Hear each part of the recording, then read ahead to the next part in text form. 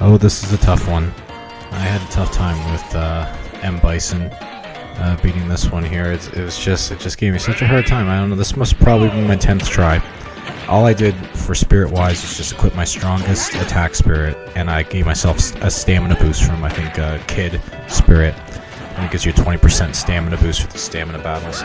And then I just kind of really danced. I danced a lot with Ganon here. And I know I didn't realize at the time, but I keep forgetting. I just automatically use Boomerang all the time. That he has the Franklin badge, so you can't do any projectiles. So Link actually is probably not a good character to fight Ganon in this fight, but it's what I like using anyway. But I think the best thing is to do is just dodge often.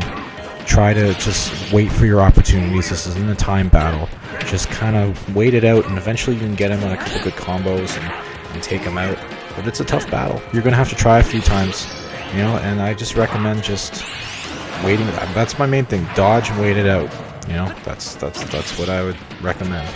Anyways, I'm just about to finish him off here. So if this video helped you, please remember to like it, and also please remember, do not subscribe to me.